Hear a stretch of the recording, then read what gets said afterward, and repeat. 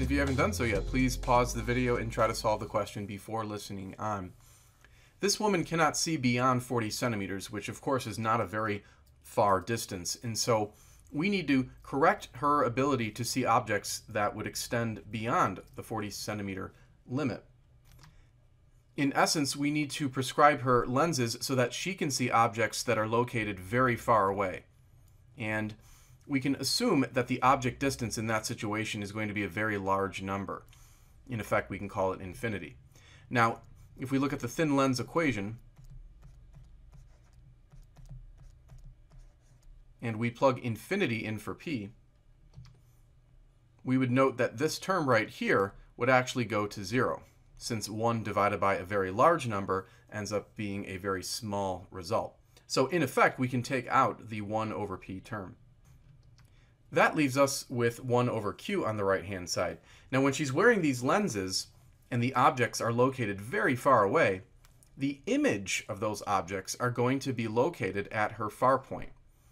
Now, that means we can plug in the image distance, q, as being negative 40 centimeters. Note that in eyeglasses questions or contact lens questions, the image distances are always going to be negative values. So now we have 1 over focal length equaling 1 over negative 40. If we invert both sides of this equation, we would see that the focal length indeed is also negative 40 centimeters. Now, the fact that the focal length turns out to be negative means that the lens required is a diverging lens. Diverging lenses have negative focal lengths. Converging lenses have positive focal lengths. So the answer to the first part of the question will be a diverging lens.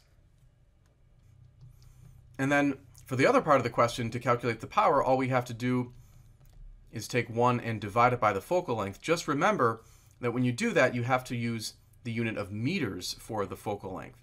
So we said that the focal length was negative 40 centimeters.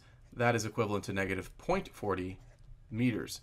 So as long as we do that adjustment, we can go ahead and plug in for the power. And when we compute that, we should get negative 2.5. And then the standard unit for power is diopters. So this would be the correct answer to the second part of the question. Thanks for watching. If you liked the video, click the thumbs up icon and subscribe. Remember, you can send in your own question to the email address on the screen, and I'll do my best to post an answer to it on YouTube.